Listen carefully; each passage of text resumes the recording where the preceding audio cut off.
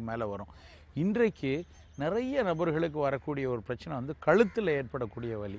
அதுவும் குறிப்பாக இளைஞர்களுக்கு ஒரு வேலைக்காக அடிக்கடி வந்து வாகனங்களில் போயிட்டு வரக்கூடிய நபர்களாக இருக்கட்டும், பெண்கள் தொடர்ந்து ஒரு கம்ப்யூட்டரில் வேலை பார்த்துட்டு இருக்கவங்க, இல்லை வந்து வீட்டில் வந்து சமையல் வேலை பார்த்துட்டு இருக்கக்கூடிய பெண்கள், அவங்கள கூட நிறைய பேருக்கு இன்றைக்கி வந்து கழுத்து வலி வரக்கூடிய தன்மை இருக்குது. இந்த வலிங்கிற ஒரு விஷயம் வந்து நமக்கு ஒரு சாதாரணமாக கொஞ்ச நேரம் இருந்தால் கூட அது ரொம்ப ஒரு மனச்சிதைவை உண்டாக்கும். தொடர்ந்து இந்த தினம் காலையில் எழுந்தால் ஒரு கழுத்தில் வலி இருக்குது, இல்லை குதிகாலில் வலி இருக்குது, மூட்டுகளில் வலி இருக்குது. அப்படிங்கும்போது இந்த வலி குறித்த ஒரு மன அழுத்தம் வந்து அவங்களுக்கு வந்து அன்றாடம் ஒரு எரிச்சலையும் ஒரு ஒரு மாதிரி ஒரு ஃப்ரஸ்ட்ரேஷனை வந்து எப்பொழுதும் ஏற்படுத்தி கொண்டே இருக்கும். இதுக்கு இன்னொரு விஷயம் என்னென்னா, வலிக்காக சாப்பிடக்கூடிய பெருவாரியான மாத்திரைகள் வந்து வேறு சில பிரச்சனைகளை கொடுக்கும். வலிக்கு சாப்பிடக்கூடிய மாத்திரை வயிற்று புண்களை உண்டாக்குறது, தொடர்ந்து வலி மாத்திரைகள் சாப்பிடும்போது ஈரல் சிறுநீரகத்தில் எல்லாம் பாதிப்பு வரக்கூடிய தன்மை இருக்கிறதுனால வலி மாத்திரை சாப்பிடுவதற்கும் இன்றைக்கி பெரிய அச்சம் இருக்குது. அதை தாண்டி எந்த நேரமும் ஏதாவது ஒரு வெளியே ஒரு பூச்சா ஒரு வலிக்காக போடக்கூடிய ஒரு லினமெண்ட்டோ ஒரு ஆயிலோ ஏதோ ஒன்று வெளியே பூசுகிறதும் அதனால் வரக்கூடிய இன்கன்வீனியன்ட்டும் நிறைய ஒரு விஷயம் இருக்குது. அதனால் ஒரு வலி, ஒரு மூட்டு சார்ந்த வலி, கழுத்து சார்ந்த வலி அப்படின்னாலே அது ஒரு அன்றாட வாழ்க்கையில் வந்து பல பேருக்கு எப்பொழுதும் ஒரு எரிச்சலையும் பிரச்சனையும் கொடுக்கக்கூடிய ஒரு விஷயமா இருக்குது. அதுவும் குறிப்பாக அந்த கழுத்தில் ஏற்படக்கூடிய வலி அப்படிங்கிறது வந்து ஒரு நாகிங்கான ஒரு பிரச்சனை. எப்போ பார்த்தாலும் வந்து ஒரு எரிச்சல் தரக்கூடிய அளவில் இது எப்போது தான் இந்த பிரச்சனையிலேருந்து விடுதலை வரும் அப்படின்ட்டு ஒரு மன உளைச்சல் தரக்கூடிய வலியாக கூட மாறிடும். இந்த கழுத்து வலி வரும் பொழுது நம்ம கண்டிப்பாக இந்த வலியுடைய காரணத்தை, அந்த வலியினுடைய எதனால் ஏற்படுது, உள்ளே என்ன பிரச்சனை இருக்குது அப்படிங்கிறத தெளிவாக தெரிஞ்சு கொள்வது ரொம்ப ரொம்ப முக்கியம். ஏன்னா சில நேரங்களில் கழுத்து, தோள்பட்டை, கையில் ஏற்படக்கூடிய வலியும், இதயத்தில் மாரடைப்புனால் வரக்கூடிய வலியும், இல்லை இதயத்தினுடைய சுவர்களுக்கு போகக்கூடிய இரத்த ஓட்டம் கொஞ்சம் கொஞ்சம் குறையிறதுனால வரக்கூடிய அன்ஸ்டேபிள் ஏஞ்சைனாம்பாங்க, அதனுடைய வலியும் ஓரளவுக்கு ஒரே மாதிரி இருக்கிற மாதிரி இருக்கும். அதுவும் குறிப்பாக இந்த கழுத்திலிருந்து ஏற்படக்கூடிய வலி இடது பக்க கைக்கு, இடது பக்க தோள்பட்டையில் அதிகமாக இருந்ததுன்னா பல பேருக்கும் மனதில் வந்து இது வந்து ஒரு இதய நோய்க்கான அறிகுறியோ அப்படிங்கிற ஒரு அச்சமே ஒரு பெரிய பிரச்சனையாக மாறிடும். ஒவ்வொரு தடவையும் அடிக்கடி போய் டாக்டர்கிட்ட போய் இசிஜி எடுக்கிறது, அப்புறம் எல்லாம் நல்லா தான் இருக்குது, ஹார்ட் பிரச்சனை இல்லைன்னு வந்துடுவாங்க. திடீர்னு இரத்த கொழுப்பு கொஞ்சம் கூடும், இதனால் ஒரு மாரடைப்பு வந்திருக்குமோ அதனால தான் அந்த வலி இருக்கோ அப்படிங்கிற ஒரு எப்பொழுதுமே பயத்தோட ஒரு காலத்தை தள்ளக்கூடிய ஒரு தன்மை உண்டாயிரும். அதனால் கழுத்து வலி வருது அப்படின்னா கண்டிப்பாக இது எதனால் ஏற்படுதுங்கிற தெளிவான புரிதல் கண்டிப்பாக வேணும். பொதுவாக இந்த கழுத்து வலி எப்படி வருது அப்படின்னா, ஆங்கிலத்தில் வந்து சர்விக்கல் ஸ்பாண்டிலோசிஸ் அப்படிம்பாங்க. பெருவாரியான மக்களுக்கு ஏற்படுறது கழுத்து முதுகு தண்டுவட எலும்புகளுக்கு இடையில இருக்கக்கூடிய தட்டுக்கள் கொஞ்சம் வீங்கி போகிறதுனால, டிஸ்க் பல்ஜிங் அப்படிம்பாங்க. இல்லைன்னா அந்த தட்டுக்கள் கொஞ்சம் முன்னோக்கியோ பின்னோக்கியோ பக்கவாட்டிலையோ நகர்றதுனால ஏற்படும். அது வந்து டிஸ்க் ஹெர்னியேஷன் அப்படிம்பாங்க. லேசாக ஹெர்னியேட் ஆகுது, ப்ரொலாப்ஸ் மாதிரி ஆச்சுன்னா ரொம்ப தீவிர நிலை வரும். இந்த மாதிரி அந்த தட்டுக்களினுடைய நகர்வுனாலையும் வீக்கத்தினாலையும் தான் பெருவாரியாக கழுத்து பகுதியில் உள்ள வலி, கழுத்திலிருந்து தொடங்கி நல்லா தோள்பட்டை, தோள் மூட்டு, கையில் முன்கை, விரல்கள் வரைக்கும் அந்த வலி வருவதற்கு இதுதான் காரணம். இந்த தட்டு நகர்றதனுடைய அளவை பொறுத்து, இல்லை வீக்கத்தினுடைய அளவை பொறுத்து எந்த தட்டு அப்படிங்கிறது C1லேருந்து C7 வரைக்கும் இருக்குது.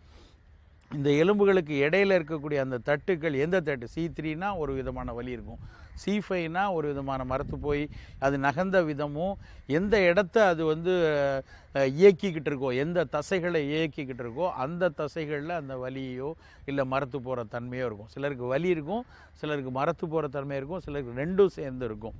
அதை பொறுத்து தான் அது இருக்கும். அதனால் இந்த வலி ஏற்பட துவங்கியாச்சுன்னா அது ரொம்ப தீவிரமாக இருக்கிற பட்சத்தில் எங்கே இது இடம்பட்டிருக்கு, எந்த இடத்துல தொந்தரவு இருக்குது அப்படிங்கிறத இந்த சைட் ஆஃப் லீஷன் அப்படிம்பாங்க, அதை வந்து தெரிஞ்சுக்கிட்டு அதுக்கு ஏற்றாற் போல் சிகிச்சை செய்யணும்.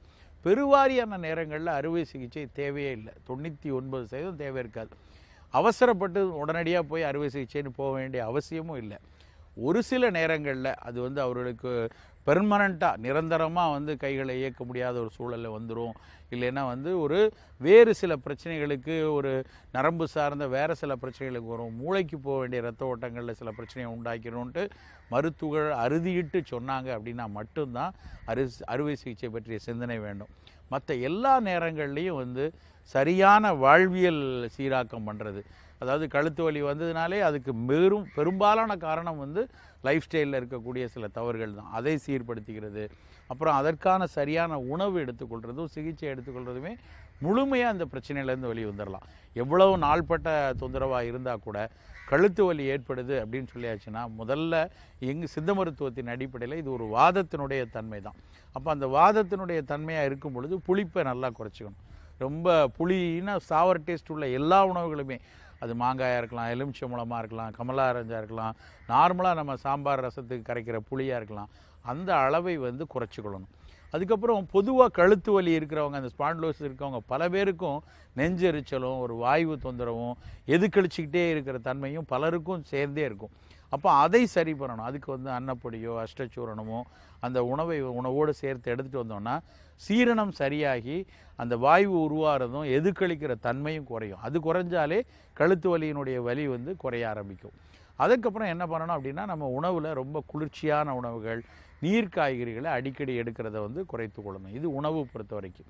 அடுத்து ரொம்ப முக்கியமானது நம்ம வாழ்வியல் பயிற்சிகளில் தலையணை நிறைய பேர் பார்த்திங்கன்னா கண்ணாபின்னான்னு வைப்பாங்க. அது தலையணையில் எப்படி தூங்கணுங்கிறதே வந்து தெரியாமல் சில பேர் 2 தலையணை உயரமாக வைக்கிறது, அப்புறம் முழுமையாக சாய்ந்த வாணிக்கு படுக்கிறது, அப்புறம் நிறைய பேர் இரவு டிவியில் பார்த்துக்கிட்டே சோஃபாவில் படுத்துக்கிட்டே டிவி பார்த்துக்கிட்டு சோஃபாலேயே தூங்கி போகிற தன்மை இருக்கிறது. இப்படி கழுத்தை வந்து இஷ்டத்துக்கு ஒரே பொசிஷனில் மாற்றி வைத்திருக்கும் பொழுது வந்து உள்ளுக்குள்ளே இருக்கக்கூடிய மெல்லிய ஜவ்வுகள், அந்த டிஸ்க்கு அணைத்திருக்கக்கூடிய சவ்வுகள் வந்து அதனுடைய வலு குறைவதற்கோ இல்லை அதில் அலட்சி ஏற்படுவதற்கோ காரணமாக அமைஞ்சிருது.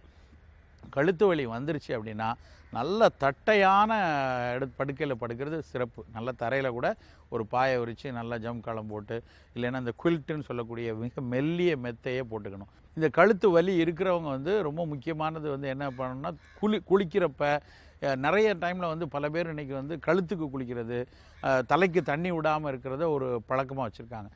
சித்த மருத்துவ அடிப்படையில் பார்த்திங்கன்னா தலைக்கு குளிக்கிறது தான் குளித்தல் அப்படின்னாலே தலைக்கு குளிக்கிறது தான்.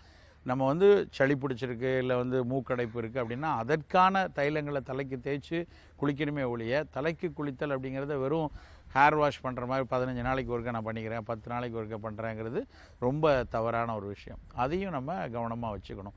வாழ்வியலில் இந்த மாதிரி சிக்கல்களில் வந்து நம்ம முதல்ல வெளியே வந்தாலே பல நோய்களை வந்து ஆரம்பத்திலேயே தடுத்துட முடியும். இன்னொரு ரொம்ப ரொம்ப முக்கியமான விஷயம் வந்து 2 வீலரில் போகிறது. ஒரு நாளைக்கு நம்ம வேலை நிமித்தமாக 40 கிலோமீட்டர் 60 கிலோமீட்டர் போகிறவங்க இன்றைக்கி நிறைய பேர் இருக்காங்க.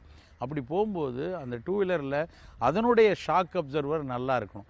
இல்லைன்னா ஒவ்வொரு சின்ன சின்ன மேடு பள்ளங்களில் வண்டி போகும்போதும் அதில் ஏற்படக்கூடிய அந்த அழுத்த சலனங்கள் வந்து நேரடியாக நம்மளுடைய கழுத்தினுடைய தண்டு பகுதியில் தான் போய் சேரும்.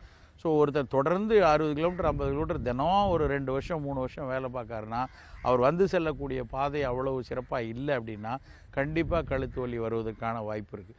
வலி தீவிரமாக இருக்கிற பட்சத்தில் நம்ம பஸ்ஸில் போயிட்டு போகலாமே ஒழிய 2 வீலரை விட்டுறலாம். இல்லை 2 வீலர் தான் போயாக வேண்டியிருக்க சூழல் இருக்குன்னா அதனுடைய ஷாக் அப்சர்வர் நல்லா இருக்கான்னு பார்த்துக்கணும். முடிந்த வரைக்கும் இந்த குண்டு குழியில் போட்டு எடுக்காமல் ஓரளவுக்கு நிதானமாக போகக்கூடிய ஒரு பழக்கத்தையும் வச்சுக்கொள்ளணும். இதெல்லாம் வந்து அக்கறையாக இருந்தாலே ஆரம்பத்திலேயே அந்த தட்டுக்கள் நகர்றது, தட்டுக்கள் வீங்கிறத குறைச்சிட முடியும். சரி வந்துருச்சு, எனக்கு வந்து நல்லா கழுத்து டிஸ்க் பல்ஜ் இருக்குன்னு எங்கள் டாக்டர் சொல்கிறாங்க, ஒரு சின்ன போஸ்டீரியர் ஹெர்னியேஷன் இருக்குதுன்னு பார்த்துட்டாங்க, நான் உடனடியாக என்ன செய்யணும்னா நிச்சயமாக நல்ல புற சிகிச்சை ரொம்ப ரொம்ப உதவியாக இருக்கும். அதுவும் குறிப்பாக வந்து வர்ம மருத்துவத்தின தைலங்களை போட்டு வெளியே பிழிச்சல் செய்கிறது வந்து ஆரம்பத்திலேயே வந்து இதனுடைய தீவிரத்தை குறைச்சிடும். ரொம்ப எளிய முறையில் பார்த்திங்கன்னா சித்தாமுட்டி கஷாயம்னு வீட்டில் போடலாம். சித்தாமுட்டி வேறுன்னு நீங்கள் நாட்டு மருந்து கடையில் போய் கேட்டால் அந்த சித்தாமுட்டி கொடுப்பாங்க. அது கொஞ்சம் நொச்சி, கொஞ்சம் தழுதாழை இதெல்லாம் போட்டு நம்ம நல்லா 1 கப்பு தண்ணீர் 2 கப் தண்ணீரை ஒரு கைப்பிடி பொடியை போட்டு கஷாயம் வரைக்கும் அந்த கஷாயத்தை கொடுக்கலாம். நிலவேம்பு கஷாயம்னு நம்ம நிறைய காய்ச்சலுக்கெல்லாம் நம்ம மருத்துவம் பயன்படுத்திட்டு வந்த நிலவேம்பு கஷாயத்தை ஆரம்ப காலத்தில் எடுத்துக்கொள்ளலாம். இந்த மாதிரி மருந்துகளை போட்டு எடுத்துக்கிட்டு வெளிப்பிரயோகமாக இந்த நாராயண தைலம், வாதகேசரி தைலம் இது மாதிரி தைலங்களை போட்டோம்னா ஆரம்பத்திலேயே இந்த கழுத்து வலியை அதனுடைய தீவிரத்தை முதல்லையே தடுத்து கொள்ளலாம். இந்த வலியை முதல்ல நம்ம அலட்சியமாக விட்டோம்னா நிறைய நேரங்களில் மிக தீவிரமாக அது எப்பொழுதுமே உடலை வதைக்கிற மாதிரி தசைகளை எல்லாம் வந்து சூம்ப வைக்கக்கூடிய அளவில் அது தீவிரமடைந்துடும். அதனால் ஆரம்பத்திலேயே சரியான சிகிச்சை, சரியான உணவு, சரியான வாழ்வியல் எடுத்துக்கொள்வது மிகச்சிறப்பாக இருக்கும்.